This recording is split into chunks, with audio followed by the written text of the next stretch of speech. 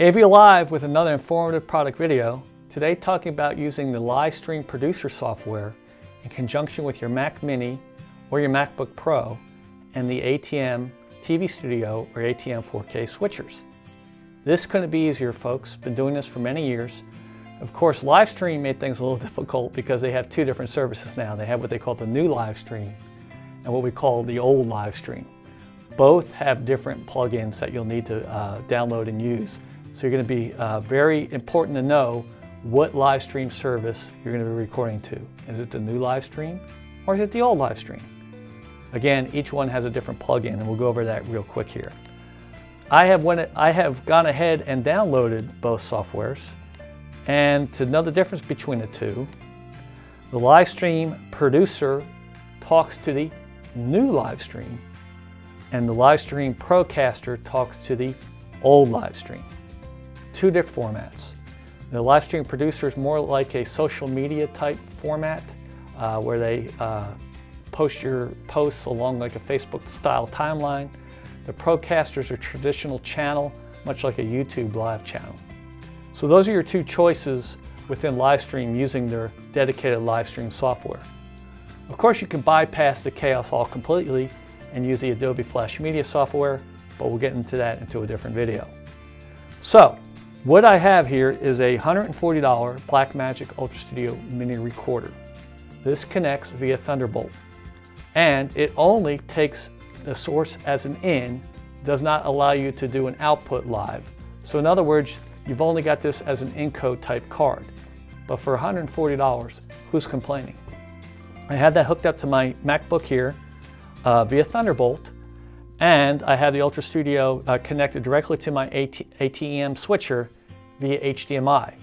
One of the nice things about the Ultra Studio Mini Recorder is that it has input for either SDI or HDMI. They don't both work simultaneously, but if you're running out of HDMI outputs of your switcher, you can use the SDI and vice versa.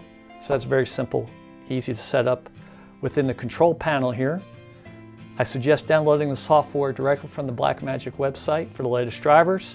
Once you do download the software and install it, you see that you have your sources right here. Again, couldn't be easier. Once I've decided that I'm going to use HDMI as my input source, I'm going to go ahead and open up Livestream Producer. Livestream Producer is again a free download directly from Livestream, and it requires me to have a Livestream Producer account, again, which I can have for free. In this case, I have it all configured to my account. I would simply log on and choose my logon name and password. And as you can see, it sees the Ultra Studio as a certified source. So in other words, it immediately picked up the mini recorder and made it an input source.